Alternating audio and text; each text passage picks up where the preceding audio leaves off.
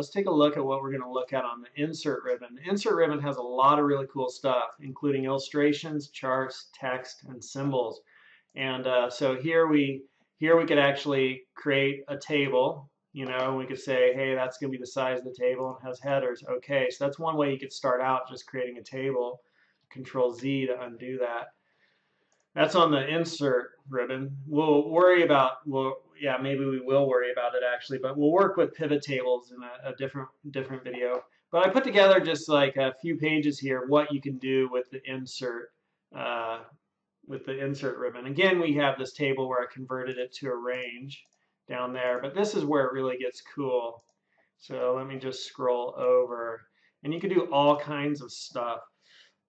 So this was my original table, which is basically this one, and I want to make it look a little bit nicer. So I'm going to put the company's logo for the pet store up here. So to do that, I go to Picture, and I just browse my computer until I find the picture, and I choose Insert, and it puts the picture there.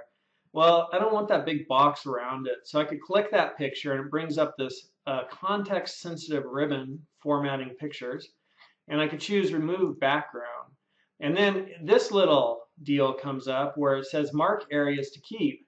And I want to keep that, and I want to keep that, and I want to keep that, and I want to keep that, and I want to keep that, right? And then I do keep changes, and voila. I got rid of all the background, and it kept my paw only. I'm hitting undo, so hit undo a couple of times here so that you can experiment with that when you download the project file. The next thing I did was I used some text here to put in Max's Pet Store. So you have this thing over here called word art. It's just like some cool formatted text. And so I could type in Max's Pet Store, and then I could just click on the edge there to select it all. And I could use these sizing things to change the size of it. And I could just drag that and put it into place. Pretty cool, right? So I'm going to get rid of that. And that was using picture formatting, which we just saw. And then this arrow and this circle, these are drawing tools. I wanted to highlight this for you. So I use drawing tools to highlight that. And, you know, it's here. I call them drawing tools. They're illustrations, illustration shapes, right? So here I use the arrow. I put in an arrow. And I could change the size of this arrow by just grabbing it. And you could also see there's a little circle right there. And I could change the way it's pointing. And it brings up this context-sensitive ribbon again for formatting this item. And I could change its color.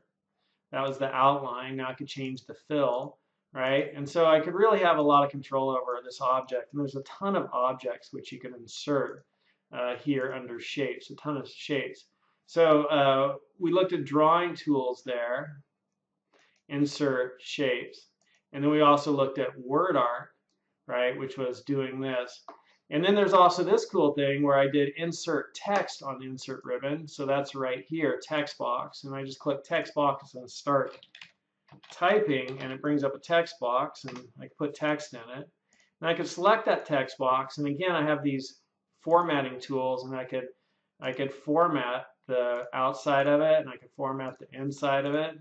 And so there's my text box now. And one more thing that's really cool about that is I could do this with the text box. I could come up here, and now this text box, you see when my hand goes over it, it's like a link, and I could click that, and I could tell this text box, when I turn it into a link, I could tell it where to take people when they click it, right? So if I wanted to make that a link right here, I choose that text box, I go to Insert, and I choose Hyperlink, and I could choose a place in this document by typing in a cell, right? So I might be cell, let's do, I don't know, it's out at Z1 or XYZ, the very end of the first alphabet, Z1. But I could say that's where I want it to go. Or I could, you know, have it go to existing file or web page. Or I could have it go to a new document, or even email me, right? So I'm going to have it go to Z1, hit OK. And now I could click that, and it takes me right there to Z1. You know, once you do this, once you make that object a hyperlink, you have to right-click it and choose Remove Hyperlink before you're able to move it or change it or edit it. Just FYI. All right, so let's see the finished design. That's inserting text and using a hyperlink. What's this mean, see the finished design? Here's the finished design. of the table looks pretty dang good.